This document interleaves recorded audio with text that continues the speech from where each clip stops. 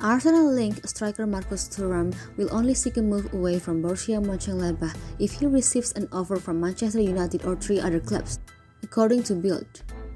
Thuram impressed for France with his displays as a substitute at the 2022 FIFA World Cup. His performances, especially in Les Blues' defeat to Argentina in the final, have seen him linked with top clubs, including Arsenal and Manchester United. The Gunners have been associated with a move for the French international for a while now. Mikel Arteta reportedly wants to sign the Borussia Mönchengladbach man to strengthen his options in attack. It is worth noting that Thuram has his contract with the Bundesliga club at the end of the season. There was thus an expectation that he would leave them for a cut-price deal in the winter transfer window. There were suggestions that the striker could be available for as little as €12 million in January. However, according to the aforementioned source, the player and the club are rethinking their stance.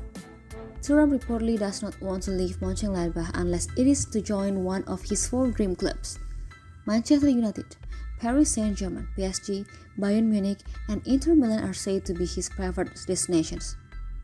The forward's desire to join only one of those 4 clubs will come as a huge blow to Arsenal. Aston Villa and Newcastle United, who have also been credited with an interest in him, are advised to refrain from making an offer.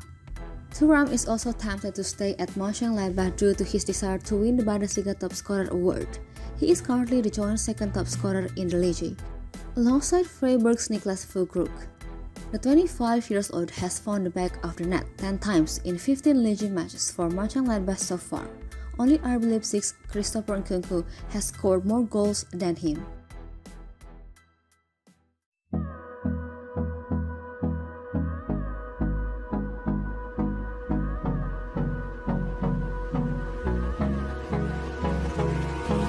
Hold me close till I get up.